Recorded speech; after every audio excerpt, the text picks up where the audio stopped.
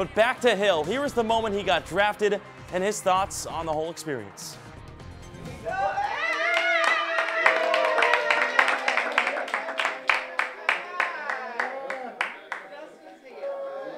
I was just excited, you know, it's been a long process ever since the end of the season, going through the combine, going through pro days, going through business workouts. I mean, it's just finally nice to be able to get back to football now, so I'm excited. What's it mean to have kind of your immediate family here, and particularly your brother who may go through the same process down the line? I mean, it's just special, you know. I mean, they've been supporting me ever since I started playing football at 5 years old, so keeping those same people around me through this process and through this thing right here is special. And then seeing Dax, you know, he's about to do big things soon, so in a few years he'll be in the same situation, do a big thing. What was it like, because I was here with you guys yesterday too, during day 2, having to wait and go to bed and come up day 3 and finally see your name? What was that process like?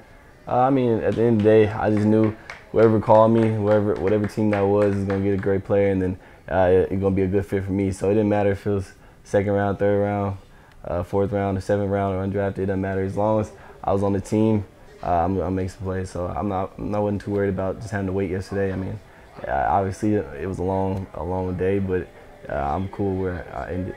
What was the phone call like? I just talked to all the coaches. They were just congratulating me. I was just ready to get up there, and you know, me too. I'm just ready to go up there, get to work. So I mean, I go out next week, so I'm just go out there, go to rookie mini camp, and just show up everything I can do. Anything you'd like to say to people back here in Tulsa or anywhere else at Oklahoma State, you know, Pokes fans everywhere, what they've meant to you and what your journey has been so far and what you want it to continue to be?